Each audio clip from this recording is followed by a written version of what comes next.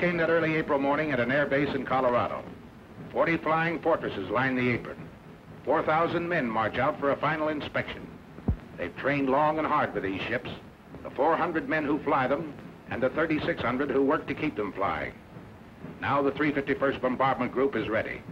By the dawn's early light, it assembles for overseas combat. You're on your way, Joe. This is it. With his staff, Colonel William A. Hatchett, Jr. looks over his 4 squadrons.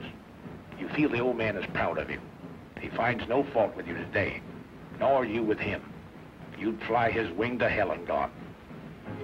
Sergeant Philip J. Halls, top turret gunner from Springfield, Missouri. He feels that way. So does his pal Kenny, Sergeant Kenneth L. Halls, ball turret gunner from Perkins, Oklahoma. Related? No. They think they might have been several generations ago back in Germany, but now, just 2 guys with the same uncle, Sam. Meet their pilot, Lieutenant Theodore Argyropoulos of Redding, California. Argy's brother is in the Air Corps, too. Their dad was born in Greece. Yes, the Greeks have a word for it. Fight. Their bombardier, Lieutenant Daniel F. Stevens of Chicago. He can bat 1,000 with a Norton bomb sight. Sergeant Paul J. Posty, ball turret gunner. His dad came from Italy. Paul was formerly a pastry cook. He's got 1 brother in the Navy. Another, a Marine, missing in action. Here's Sergeant Tim Tutchet, tail gunner from Mariana Lake, New Mexico. On the reservation, they named him Aki. That means boy in Navajo. Uncle Sam's boy, too. A few last-minute instructions, and we're off. The compass points northeast. Take another look down there. That's your part of the earth. Out of that desert, those mountains, those fields has grown the American way of life. What you're fighting for. You remember the Colonel's quiet words?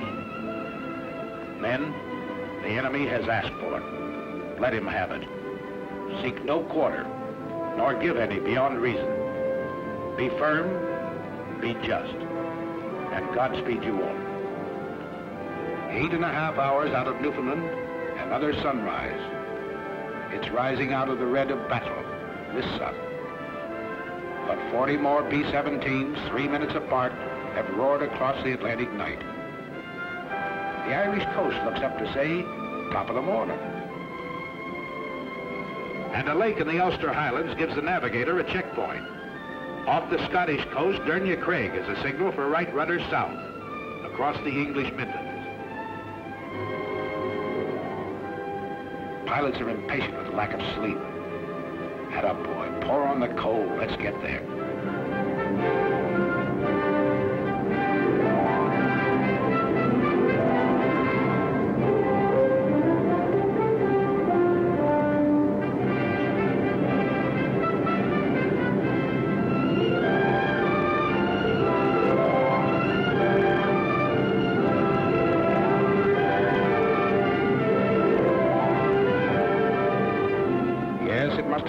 Different when the wings carried swastikas instead of these big white stars. Don't worry, folks. We're dropping nothing today, just our hats in the ring. Hello, Missy. We brought something for you and brother. Chewing gum and chocolate bars. And there's a crate of oranges in the ball turret. Ah, there, Grandpa. We'll be seeing you for a glass of that. And there's the base. 400 acres of dispersal areas. The RAF is on hand to welcome us. Set her down, Colonel. Set her down.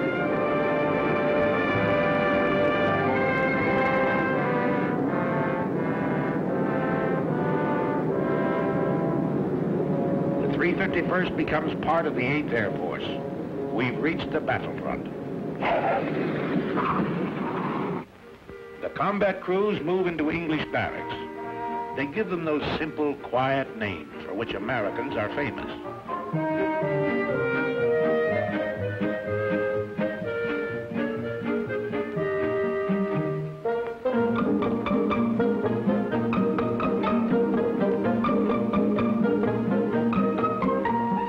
Later, the ground crews arrive.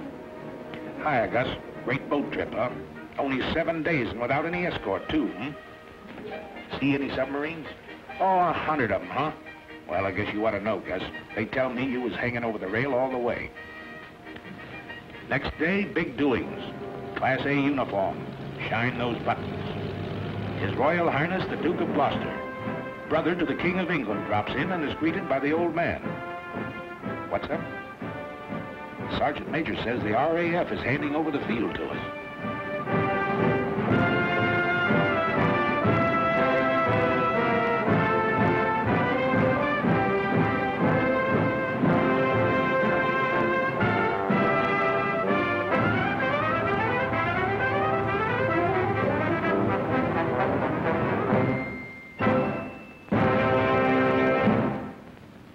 On behalf of the Air Ministry, I hand over this aerodrome complete with buildings and equipment for your safekeeping.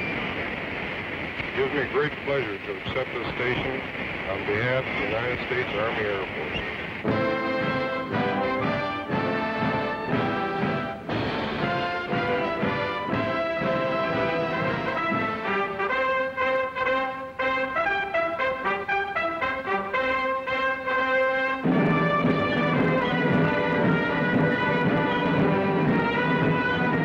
Okay, RAF. If we can fit your boots, we'll walk it straight, brother.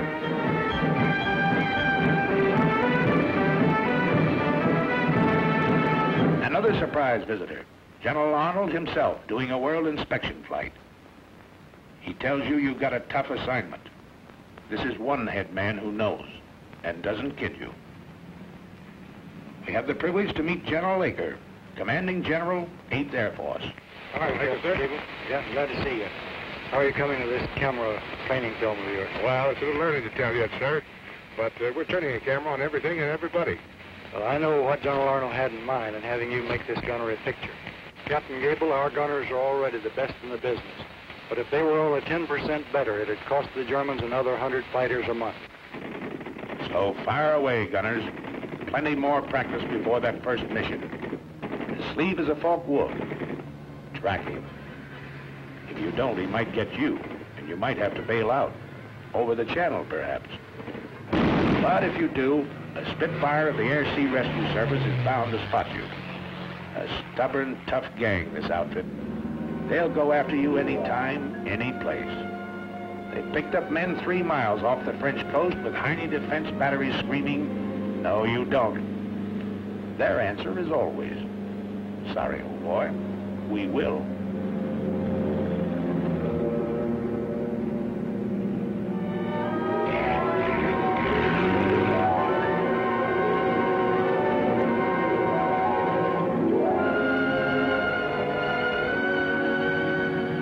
You work on your identification of aircraft. Over here, it's with a real McCoy, such as this captured Ju-88.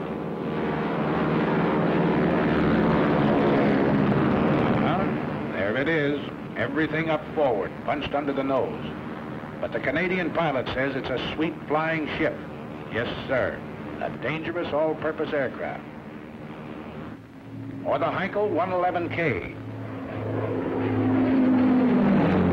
He's a bad hombre, but he makes good airplanes, gentlemen. These will be a happy sight in days to come. Your fighter escort, that big barrel nose job, circled in white. Your own American P-47, the Thunderbolt, side by side with a graceful spit. These are what you don't shoot at. You hear daily lectures on security given by Major Scott, your Scotch-born intelligence officer. Let's stop kidding ourselves. This flying field is only 20 minutes from the battlefront. The dumb spies have all been shot. The smart ones are still living. And you may run into one of them tonight at the Red Lion pub. And if you go to the pub, remember, £1 is not $1, but $4. And that equals 20 shillings. 1 shilling equals 12 pennies, which equals 20 cents. 1 English penny equals 2 American pennies. And don't throw your pennies around. Major, seems to me the paper in this town is not very durable. What do you mean, durable? Laugh at this one for 20 years.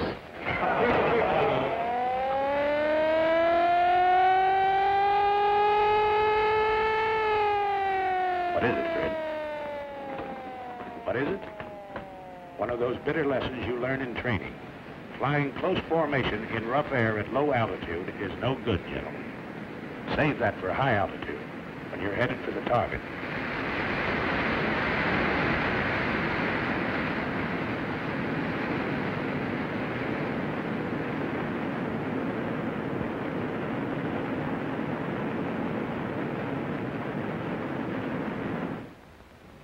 Next morning, we crawl out of the sack to find Britishers on the field again.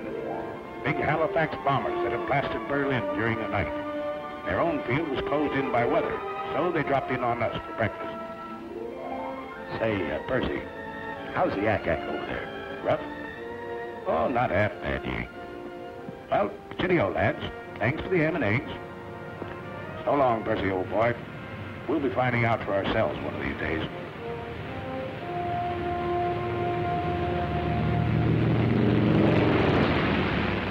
That day arrives. The order comes over the teletype.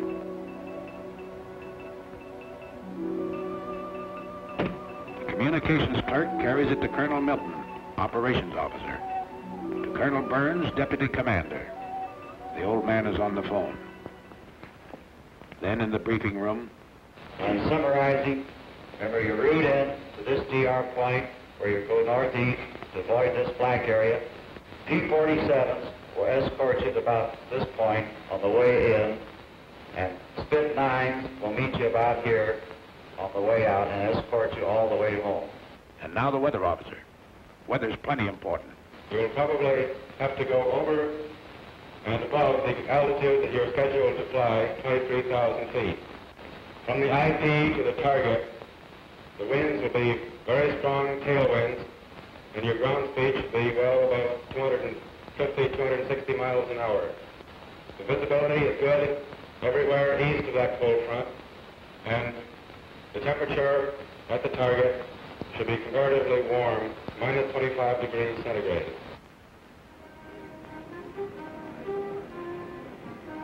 Today is your baptism of fire.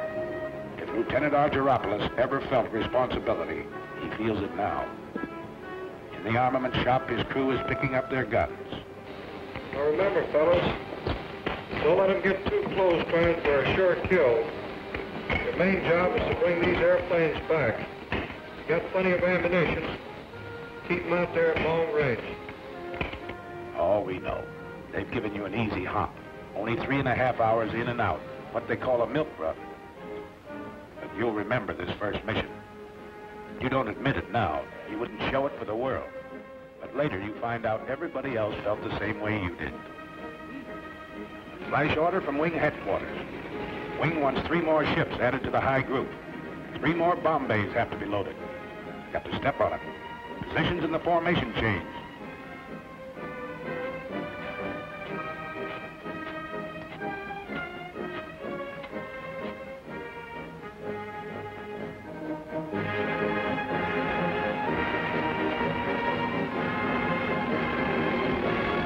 This doesn't concern Sergeants Kenny and Phil Hulls. Gunners think only of smooth-working guns and plenty of ammunition. Ammunition's cheap. 6 cents worth of .50 caliber wanged into the cockpit of a Messerschmitt. That's what will bring you home. What did that weatherman say? 30 below over the target? Electrically heated suits. The Air Corps dresses for every occasion. Yes, everything has to be right, brother. Check everything. Every strap tight. Every buckle set. Everything understood. You get into your flak suit. Mighty heavy material, but it wears well, the man says. A thermos of hot coffee. The joker who brings it says it'll help keep you awake. Art straps on his throat mic. Over this intercom system, he'll be able to talk to every man in the ship. And they can talk to him. They'll be talking for keeps today.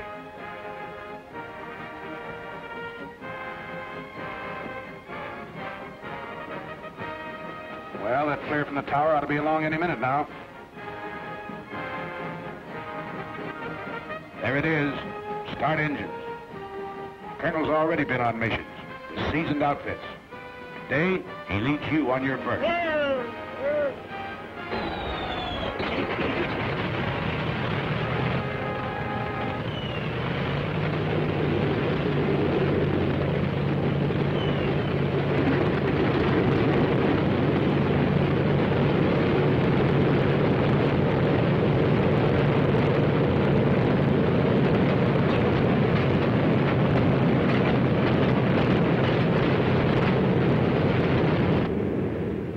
Second flare. Start taxi.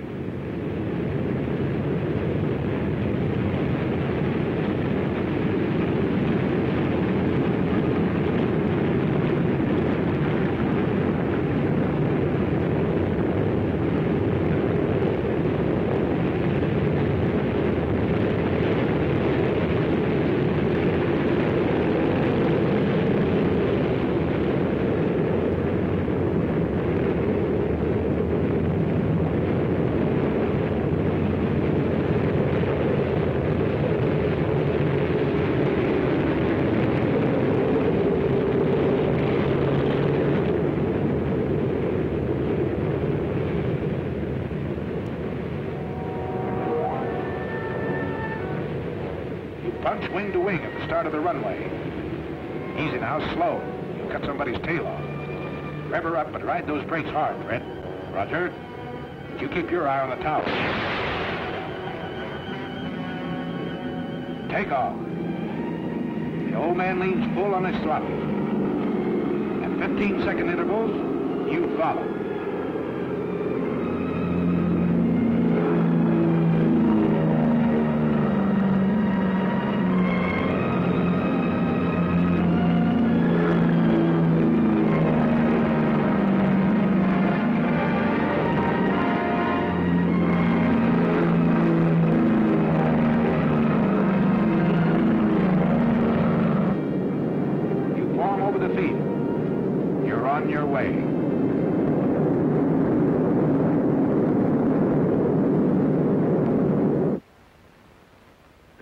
Outfit sits down to wait.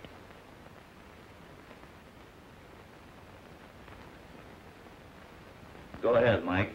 Your deal. Come on, I cut. Oh, okay. What time are they due back, do you know? Scotty said around 5:20. Gosh, I sure hope they all... Hey, how many are you dealing? I'm in. Oh, sorry. We know, Mike. Everybody's sweating them out. You mean what's coming over those trees, Major? No, that's not them. Just a flock of crows. I was a truck driver on Canal Street, but I never felt like this before. I ride the ambulances. I gotta be casual. You know, carefree and easy, like the doc. Listen, wise guys, talk to us. The ground crew for each ship. We'll tell you how to feel. Okay, here they are.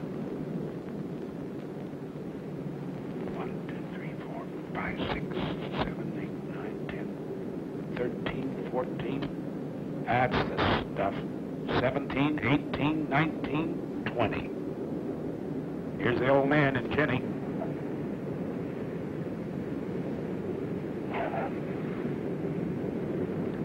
Yeah, that's your ship, Corporal. You can uncross those fingers now. 627. That's Joe Frischholz. A little hot, Joe, but you're a hot pilot.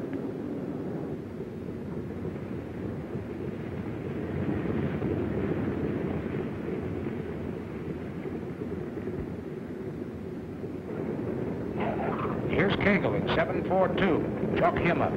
Here's old Zip in 879. He's got number 4 prop feather, too. Here's 953 with number 2 out. And look, Jim couldn't get his Bombay doors closed either.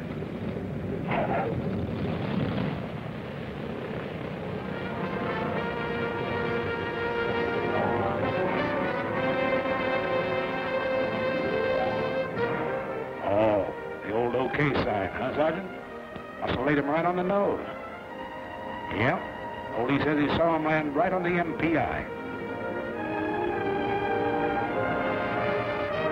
Nice bombing, Steve. That's from me, Pete Provenzali, your navigator. Okay, Phil, chalk up number 1. Nice driving, Captain Arch. You sure know your evasive action.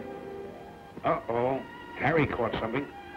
A 20 millimeter right across his radio. Arch looks at a hole in the horizontal stabilizer. Nothing at all. Hi, Pete. Come on, let's stow these guns and get to interrogation. Yeah, you're feeling pretty cocky. Nobody blamed you. It's great to get that first one over with. But this one was pretty easy, remember? You got a lot more to go. Longer ones, tougher ones. Take it easy, boys. Take it easy. Back from the raid comes Major Louis Nowak, Group Surgeon. Doc flew this first mission to study the physical reactions of men in combat. He didn't have to go, but that's the kind of a doc he is. And today, on the walls of the officers' mess, begins the chronological record of the group's success. Coutray, a German fighter base in Belgium. Annie doesn't live there anymore. In the meantime, we find Kenny and Phil cleaning their guns in front of the armament shop. Hello, Captain. Hello, fellas. Well, how was it? You know, Captain, I don't think those Germans like us. Are you ready to go again? Sure. Got to get this thing over. Did you learn anything you didn't know before? Plenty. At home, they told us the Jerry's made most of their attacks on the tail. Today, most of them are on the nose. Yeah. Most of the time, I had my turret pointed at 12 o'clock. I must have fired 1,000 rounds. Let's go all these guns, Ken. All set? Yes, check those guns. You had plenty more use for them the next 2 weeks. Emden, Kiel, Wilhelmshaven, St. Nazaire, Bremen. And every swastika stands for a Hun pilot that asked for it and got it.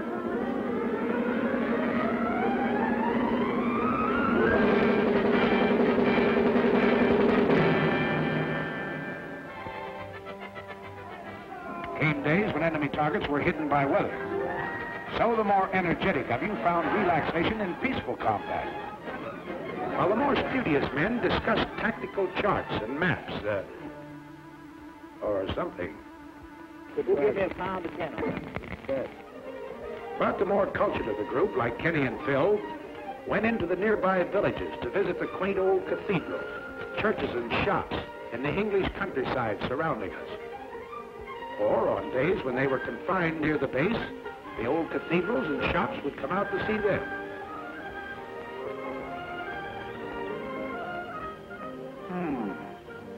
This little shop wants to go home. Meanwhile, back at the kitchen, we find a very unhappy and angry man. Hello, Sergeant Posty. Hello, Captain Gable. What's this? I thought you were a ball turret gunner. I thought so too, sir, but I've been grounded. Oh, your pants crept up on you, huh? Yes, sir. They found I was chef at the Brown Derby in Hollywood, and now they have me in the mess making a cake tonight for the officers' party. Nothing you can do about getting back into combat? I don't think so, Captain. Well, Sergeant, remember this. There are 2 kinds of cake. One of them's good, and the other one, I'll be seeing. But gals or parties, you're still fighting a war. And you're getting mighty good at it. Nobody knows it better than the sucker who started it, little Adolf. Well, Sergeant Posty, back into combat, huh? Yes, sir. How'd you manage it? Well, sir, you know what you said. There are 2 kinds of cake. So Posty's back in the air with you. You're blowing factories and power plants 1,000 feet in the air. Okay, how about you, Winchester? Well, I have a little excitement. What happened? I have a little present here for you. What's that, black? Came in the side of the radio room and hit the buckle on my parachute. It's on the floor. Who else is playing? Phil. What time was that? It was about $1,600. $1,600. Where'd it happen? You know, that's what it Yeah, it's right here, just east of Austin. East of Austin. That's right. We'll confirm that. I saw it. I confirmed it. After he fired it, came down and passed underneath their left wing and exploded right underneath them. Nobody should bail out. And when you hand out punishment like this, you've got to take some, too. The day you got back from over Villers-Coublay, just outside of Paris, was plenty rugged. Signal flares. That means wounded aboard. What's tough about it was, you had to bring your bombs back. You couldn't drop them. When you reached the target, you found it closed over by weather. That's an order when you're flying over France. No indiscriminate bombing. Just German installations.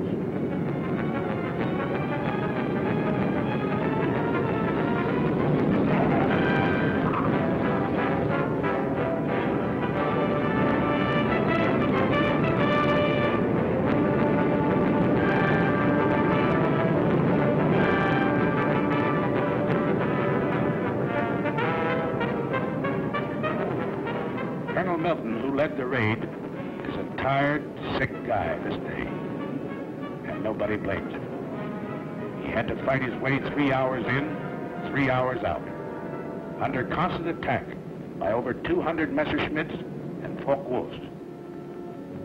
He lost men, he lost ships, and couldn't strike his blow. That's rough. Here's Peter Provenzali. Remember him? Argus navigator? Today he got a 20 millimeter through the leg.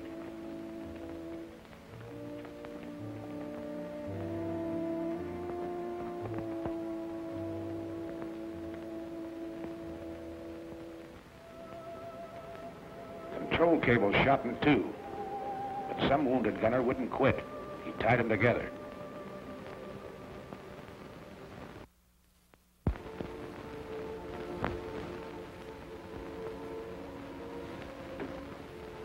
There. Both waist gunners, huh? The docs are working on them now. One's pretty bad.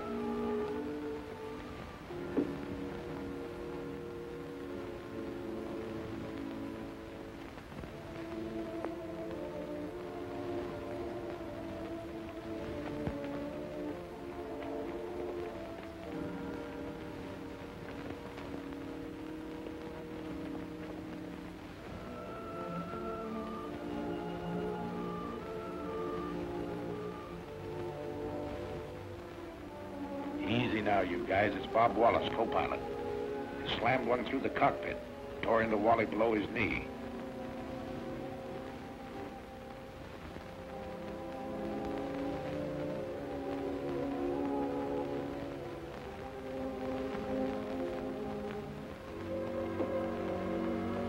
Bulletproof glass. Well, Sergeant, guess you live right. Yes, the bombardiers with their first aid kits had plenty of work today, crawling back through the bomb bays, trying to keep a steady hand in the rough going.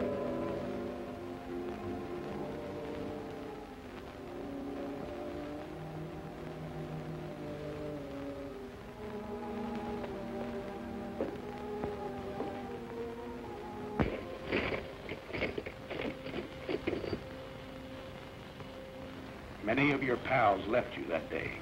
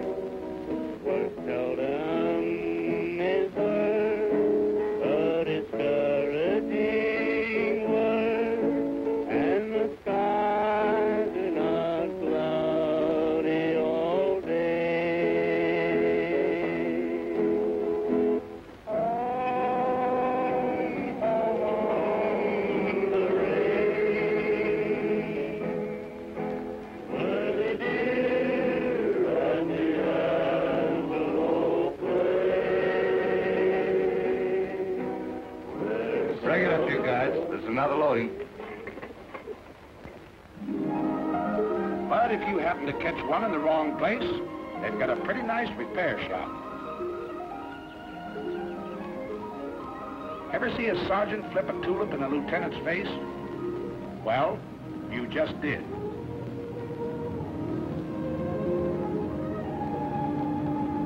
Yeah, while the gang at the base carries on, you can take it easy for a while.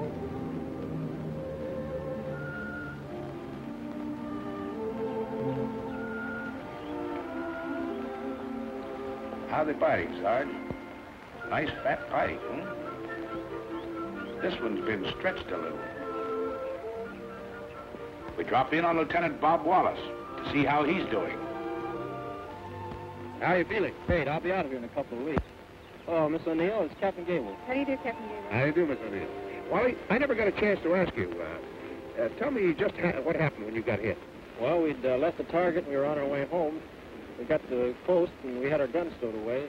A couple of FWs snuck up on us and gave us a good burst. Oh, I see. You had your guns stowed away, huh? That's right. That was a little early, wasn't it? It certainly was. It's not a very good idea to relax over here until you get back to your own base. Is that right? That's right. Well, go ahead. Then what happened? Well, after I got hit, I climbed down out of the pilot's compartment and got the top turret gunner to help me down into Bombay.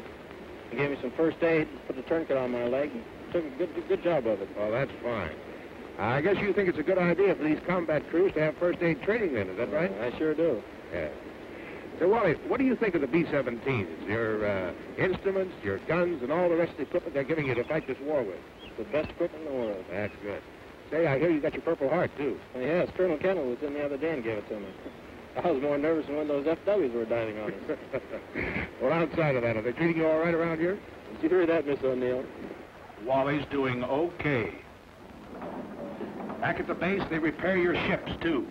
The busiest legs in the outfit belong to Major Ace Aiken, the S-4. This airplane's got to fly in the morning. It's going to be ready? Well, Major, I don't know, sir.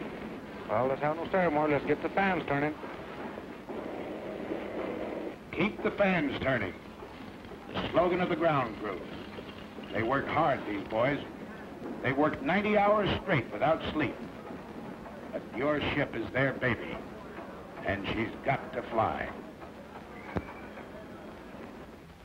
And if you need to repair a few thoughts, Sunday's always a nice day for it, if there's no raid scheduled.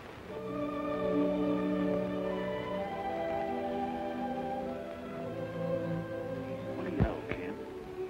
This church was built 900 years ago.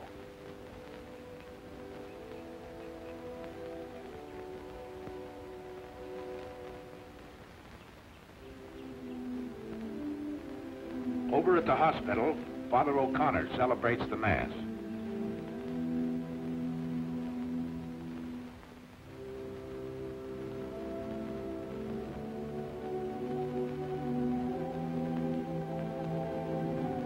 The boys receive Holy Communion. Here's Pete Provenzale. He's leaving the hospital tomorrow.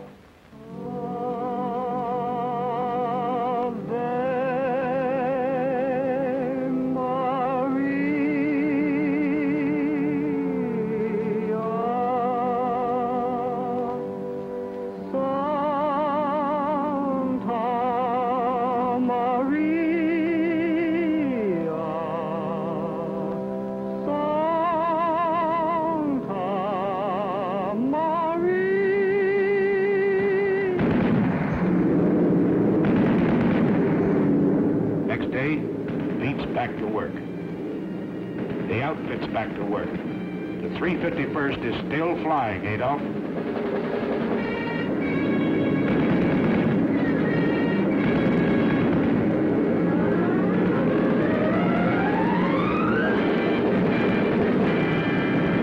Pigeon order. General Orders number 93. Headquarters 8th Bomber Command. 11th July, 1943. You can't get out of it, you know. They pin medals on you for this sort of work. It's not so much a thrill for you. It's a big kick it will hand the folks back home. The Silver Star, the Distinguished Flying Cross, the Soldier's Medal. Dad and Ma and that certain girl. He'll cut out the clippings and drive the neighbors nuts. Bombardier Stevens, the DFC, because he's been batting 1,000 over Germany. And one to pilot Peters. He had to ditch in the channel, but his coolness and courage saved his crew. Bill Howells gets 2 clusters on his air medal for straight shooting. The DFC to Tim Tutchin. A Focke Wulf and a mountain lion? No difference, he says. The control wires were shot in 2, so the DFC to Sergeant Del Conte, who tied them together, his hands punctured with flak. A silver star finds itself next to Provenzale's Purple Heart. He refused first aid till the Jerry fighters quit and stuck to his gun. The day the group led the wing over Schweinfurt, Colonel Hatcher was air commander. To him, the Silver Star. And the DFC to Kenny Hulls. Colonel Gross is smiling because Kenneth was having a Coke in the PX when his name was called. Are you forgetting your 5 confirmed Jerry, Sergeant? We're not. And they don't forget you when you're a little battle-weary and need a rest. At a very gay seaside community, a world-famous resort hotel has been converted for your pleasure by the Red Cross. A great place here. Sleep, eat, or what have you. Hey!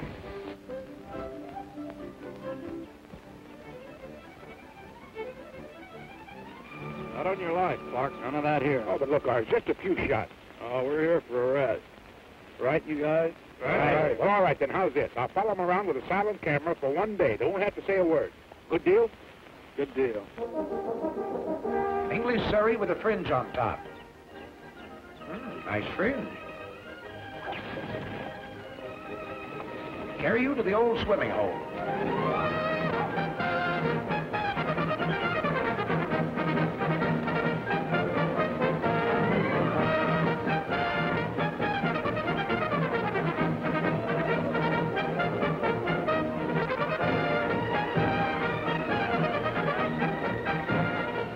Let down your flaps and slide in.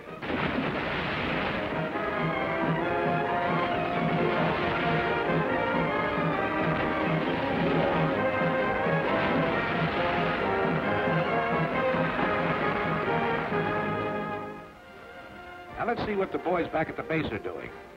Why, they're getting a few laughs, too. We'll let the man who's handing them out tell you about it. Hello, everybody. This is Bob, somewhere in good old Jolly Hope, laying a few eggs for the boys that really know how to lay them. Yes, sir, this is one of the happier cow pastures that we worked in over there in England. And look who's dancing. You know, I used to dance with Fred Astaire when we couldn't get girls. And right here you see Jack Pepper, who's here through the courtesy of his draft board. This picture's a little dark, I understand, but after we were there a couple of weeks, we got a little braver and we started to work with the lights on. This is really a great, great crowd out there tonight. And I understand Rhett Butler is on the fringe of the crowd. They tell me that they stopped him from flying in those B-17s. They claimed his ears held the plane back. Nice little scene. Shows Pepper trying to get his expense money. Look at that mob. You should have heard him cheer when Francis Langford walked out and when Tony Romano played the guitar. Yes, sir, you'll never know how this bunch of boys picked up our morale. And again, the weather breaks over the continent, and the handwriting on the wall spreads your story. You're into the 3rd panel now. You've been out 8 days in a row and done a doubleheader over France on the 9th. This man's Air Force is piling it on. 2 combat wings have been added, 2 air divisions formed. So you're not very surprised when General Aker comes that day. Something big is up. He goes into the briefing room to confer with the old man and his staff. They call in the squadron commanders, even the flight commanders. What did he tell them? Your 4 squadron COs. They know, but don't talk. Just grin a little with excitement. It's something big, all right, because the bomb dumps have been getting plenty of heavy stuff lately. And a loading order came through this afternoon. Stand by. More than that, wing racks. We're really going to pile it on.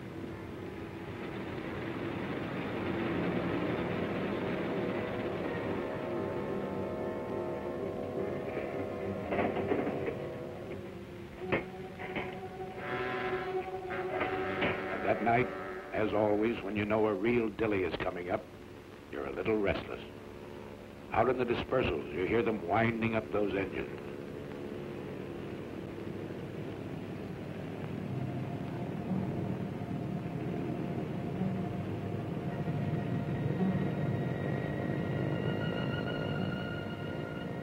That's all right, ground crew.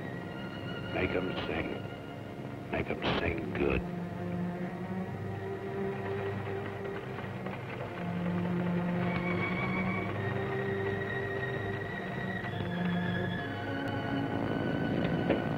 All right, you guys.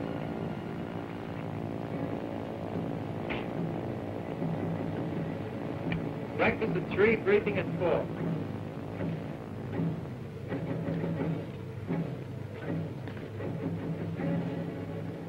Okay, man.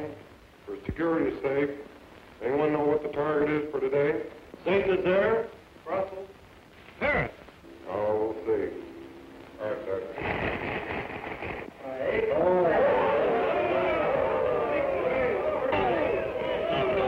Spriggins, he do it? This is the longest penetration for this group. We've got an A+ target over here. We've got to get it today. Okay, gentlemen. Stations are at 5:05. Start engines 6:05. Taxi at 6:15. Takeoff 6:30. Got it? That's all. Okay, man. Let's go get this target and we'll take the jet.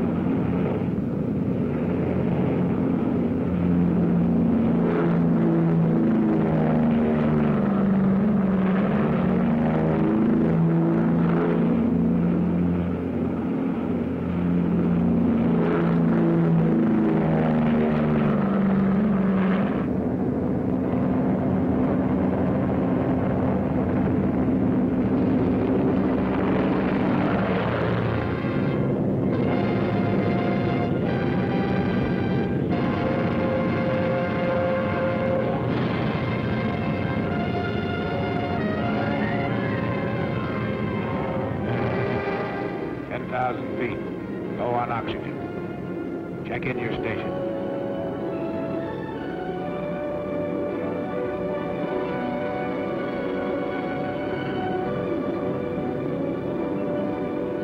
At the designated splicer point, still over friendly territory, rendezvous with other groups. Your combat wing banks into position. Then wing after wing, as far as the eye can believe, the attack formed.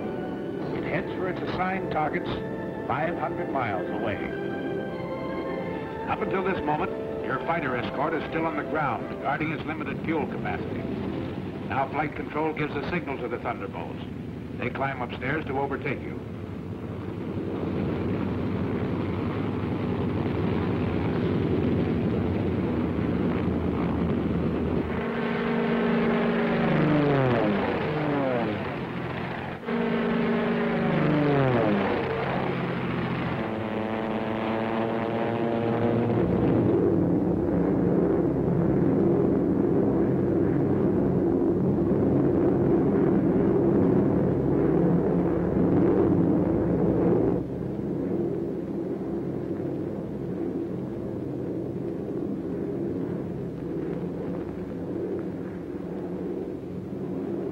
Fighters, 3 o'clock low. Watch it. That should be our escort. You're right, sir. 47s.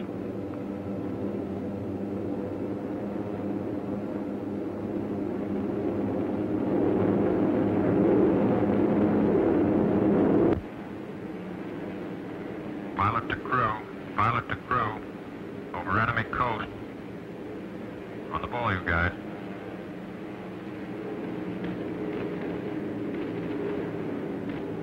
Hey, get a load of that flag. Can't they throw it any higher than that? Where do you want to have it? In the bomb bay? Why don't you lean out and smell it? That's right, you guys. Laugh it off. Right now, a bum joke goes better than 2 fingers of rye. Around 3 hours out, Arge looks at his watch. He knows it's time for the fighter escort to turn back. From all over the ship, you watch them leave. You're really on the ball now, because you know that enemy fighters will appear any minute. They know exactly where you are. They've been watching the stratosphere condense off your wingtips, giving you away in long trails of magnificent treachery.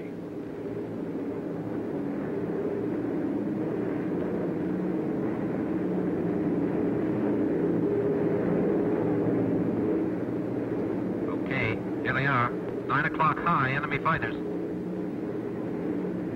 Same thing at 3 o'clock. Yes, at least those vapor trails work both ways. Arch watches the enemy formations as they parallel your course. Seems obvious. They're staying out of range, going out ahead to turn in for a frontal attack high. All turrets swing about to help guard the rear. Top turrets hunt the sky above in all directions. There's some more out there. Keep your eyes peeled. Now it comes. The enemy pours in at you from every point on the dial.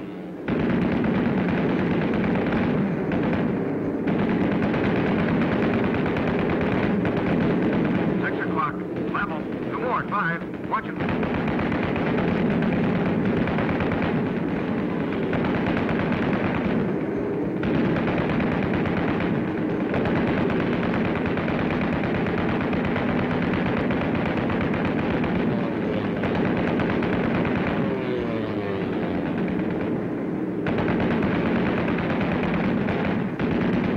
Get that one at 3.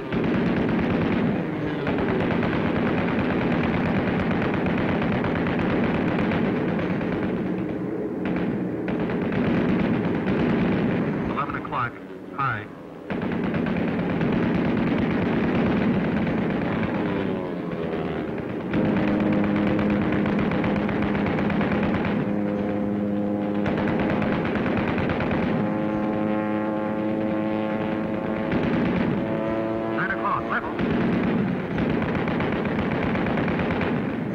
No, he's going low. Here he comes up.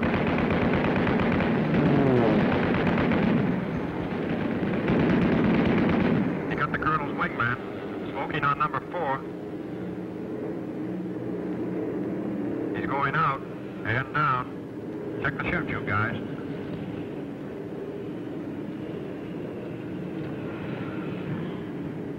One chute out of the tail. 2 out of the waist. Another 2 points out of the nose. That's 2 more. Pilot the tail. Pilot the tail. Let me know how they're doing back there. Roger. Fighter, 6 o'clock. Coming through.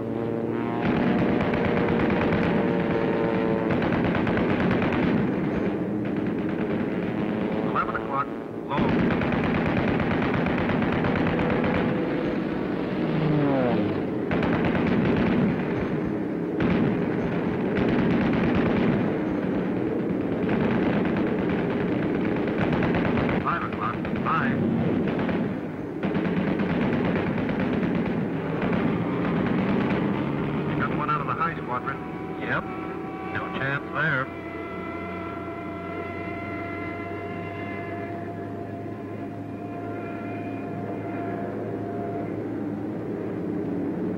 Two 190s, high. Somebody got one of them on the button. That jury pilot bailed out. He's not walking away from it.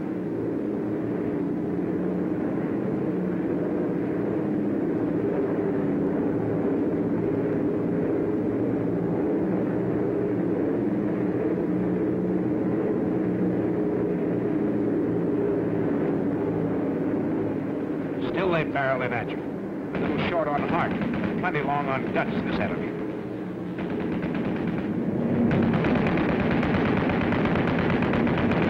Another 17 hit. And again, you have to close the gap in the formation.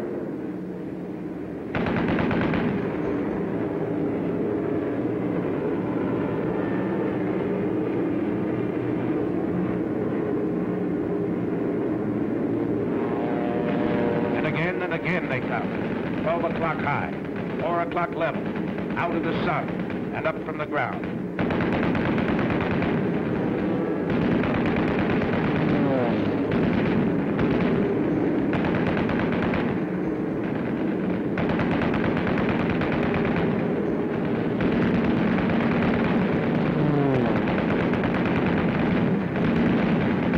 Some more coming through. 5 o'clock.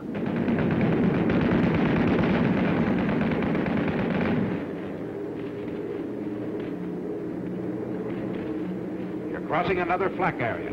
It's heavier this time, so black and thick you can almost hear it, and it's more effective.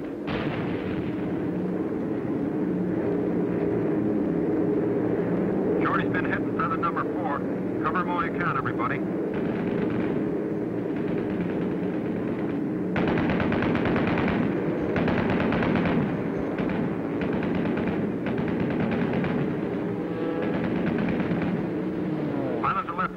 Pilot to left waist.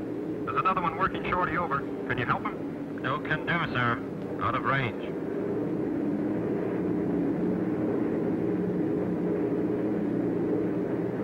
Beginning of smoke screens announces the approach to the target area. The enemy's been caught off guard. He's trying to cover up. Too late. In desperation, through his own flak, the final Hun fighter makes a pass at the low squadron. Driven off, but still.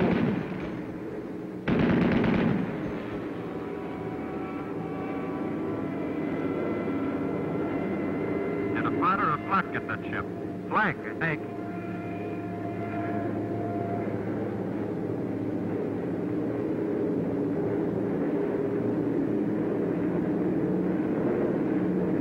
There it is, the flare out of the lead ship. The signal for the bomb run. This is your attack. All right, Steve. We're on the IP. She's yours. I got her.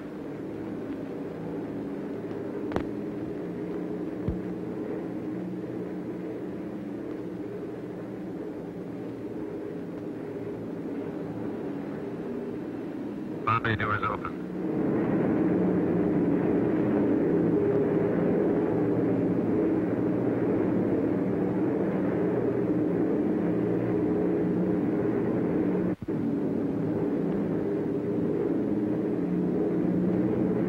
Make a good run now, Steve.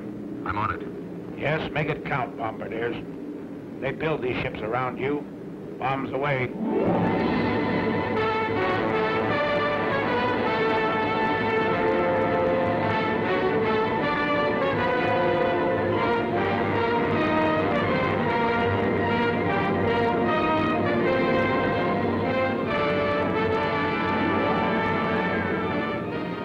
Picks out his MPI in the dock area. Let's go with the heavy stuff and the big incendiaries. The high group heads for the industrial section and hands out the same medicine.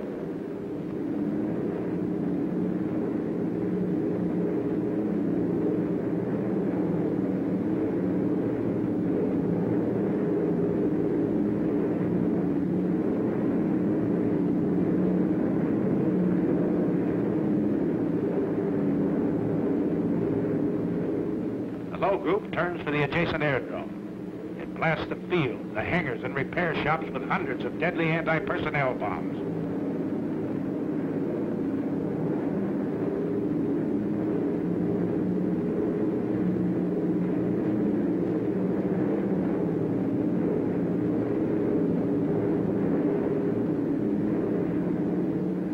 A nice pattern, Bombardier. Good deal.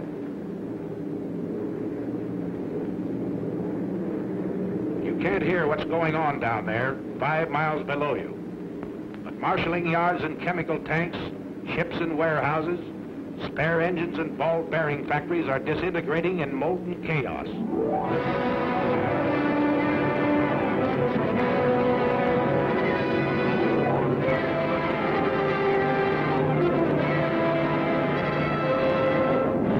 It's thunder out of the Alleghenies, Adolf. You said Americans were soft and decadent? Well, here's a red, white, and blue headache that'll help you change your mind.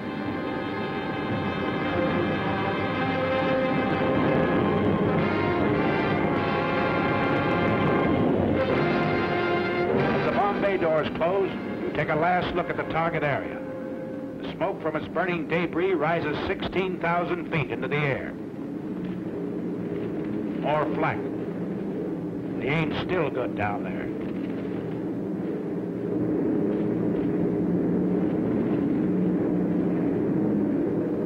How about this trip home? Is it going to be rough?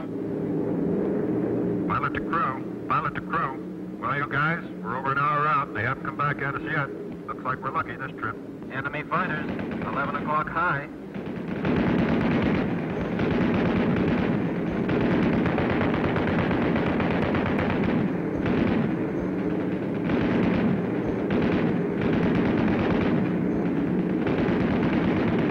Another 1 o'clock high.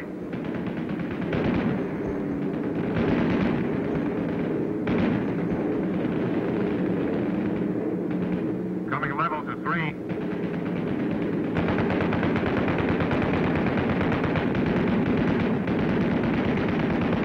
W's, 8 o'clock high. You don't want it. ME, 110, 1 o'clock high.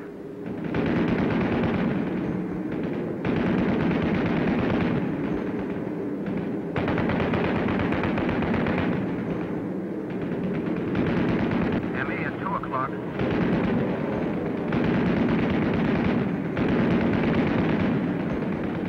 I got him. I'll say you did. He isn't bailing out either. Another 110 at 10 o'clock. He's yours, Ken.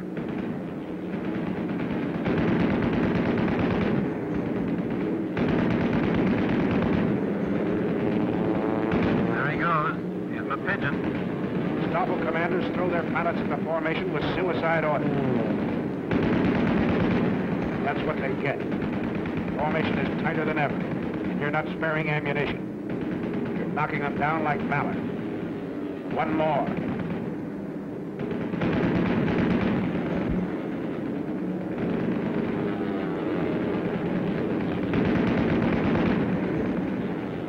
And another.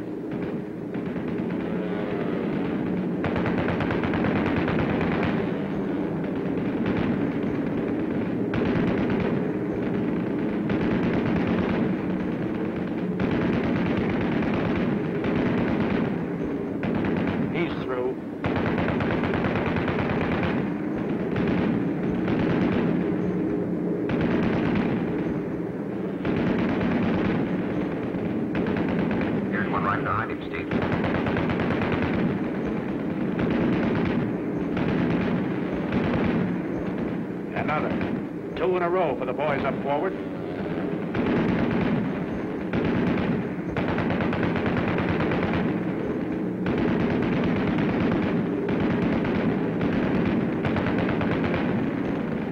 That's mine. You see him, Ken? Sure do. I'll confirm him all right.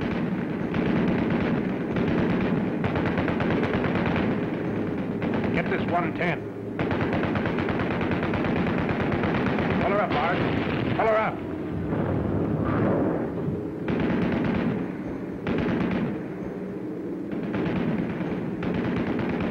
FW, 3 o'clock. Hey, kill him, Joe.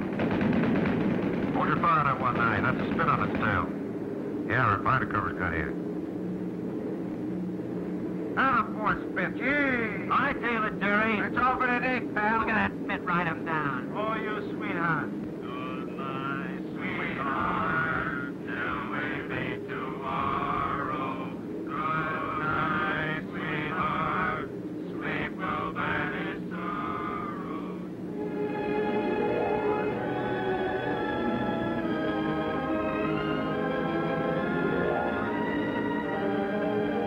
Your shadow on the undercast. The pilot's rainbow. Mission's end, but not the end of the battle. Fighting men from Maine to California still have a long, tough rainbow to travel. But they're looking the enemy right between his eyes. They're fighting him the American way, their American way of life. Enemy of America, look at these men.